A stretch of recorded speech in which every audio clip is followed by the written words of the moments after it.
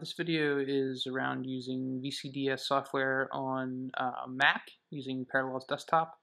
So there was a question that popped up the other day. Is it possible? Officially no, but I've been doing this now for 3 or 4 years, I guess, and haven't had any major issues. So anyway, just wanted to show you my setup here quick. I guess one thing to point out is that if we look at the Parallels version, I'm running Parallels version 11.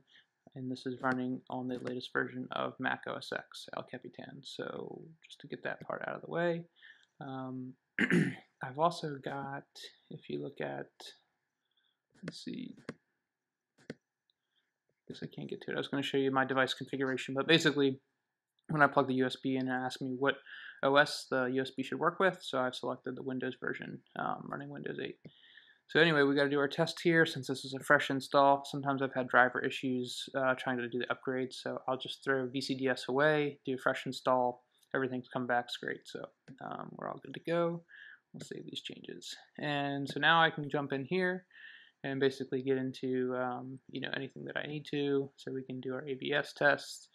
If we're trying to look at our brakes, I can get in and do engine scan.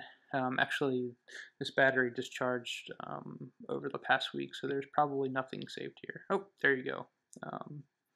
I think this is because I haven't done a recalibration after doing the front end work, so reminder to take care of that.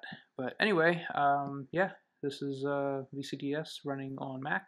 Well, basically running on Windows through Mac. I can do my engine check to see what other issues we may have.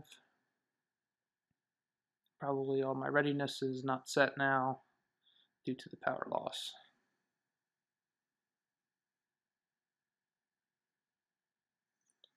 Okay, no response from controller. I wonder if this is because I have my cluster disconnected.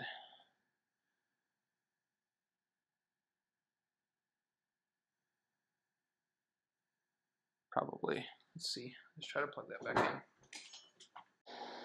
Let's see if we get to the engine now.